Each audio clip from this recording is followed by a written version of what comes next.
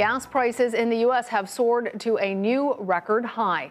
The price of gas has already topped $5 per gallon in 13 states. The national average is 60 cents higher than just a month ago and almost $2 more than this time last year. Carter Evans has more.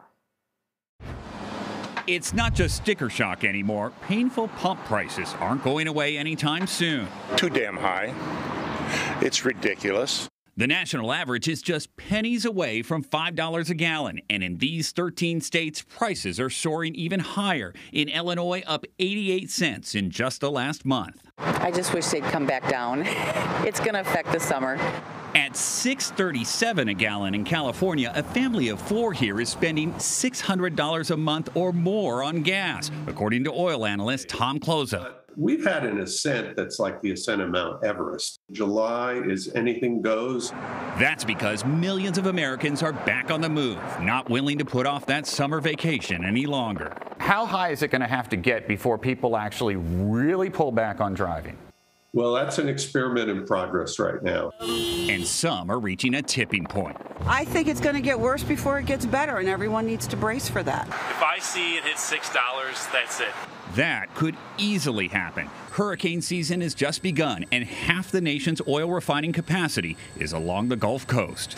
And if a hurricane hit and knocked 10% of our refining capacity offline, what would that do? I think a hurricane really alters the calculus. Then you get into the $6 to $7 a gallon range. Do you see gas prices getting back into the $3 a gallon range anytime soon? Not this year.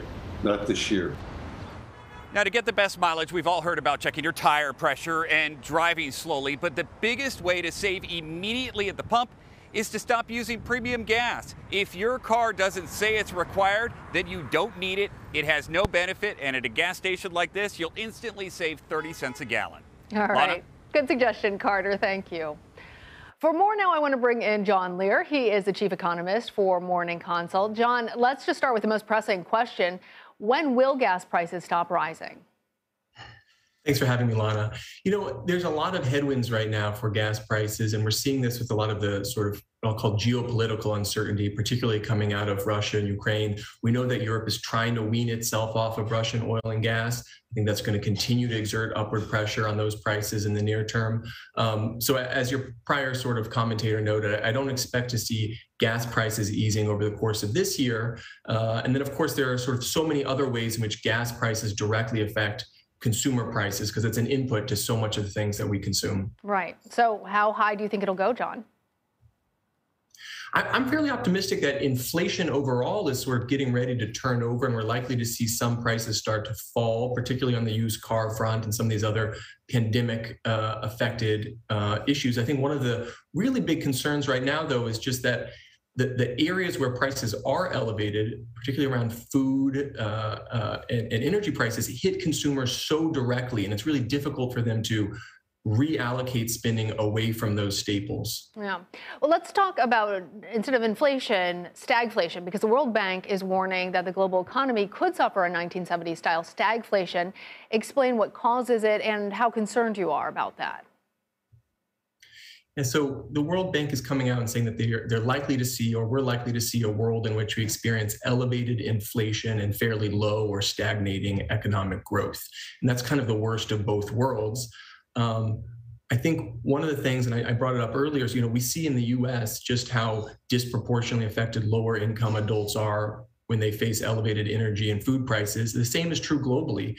And so as these prices hit other countries, as they hit the developing world in particular, those countries are really ill-suited to address those challenges. So I think that's really what's concerning. And I think that's what the World Bank tried to explain today, is just how a lot of the sort of temporary inflation that we're likely to face here in the U.S. over the next, let's say, 6 months is likely to be more of a lasting problem in the developing world. All right. Well, let's focus on inflation, because we know how real that problem is.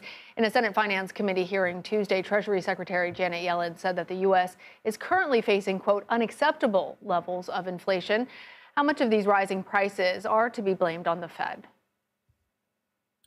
I think a lot of the blame lies in a mixture of sources. I think it's important to remember that there's a counterfactual here, which is that we could have had lower inflation and much higher unemployment if we look back 2 years ago. We could have had higher interest rates over the course of the pandemic and really not done as much to support the jobs market. I do think the Fed was a little slow in making that change. They were a little behind the curve.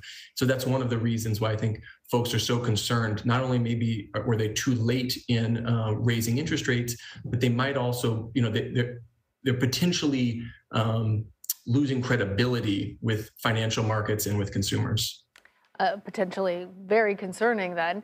But I want to dig in a little bit more because, as you've noted, despite record high inflation and rising interest rates, U.S. jobs continued positive growth in May, according to Monthly Consult's monthly jobs and labor report.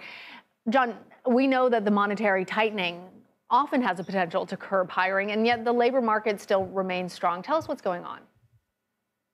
I think what we're seeing play out right now is very consistent with what we would have expected, which is that tightening financial conditions take 5 to 7 months to really play out in terms of the impact on the jobs recovery. Consumer demand remains very robust in the U.S. despite record low consumer confidence.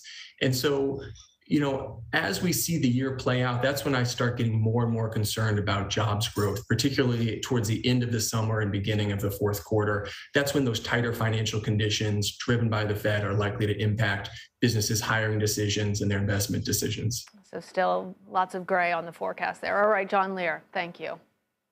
Thank you.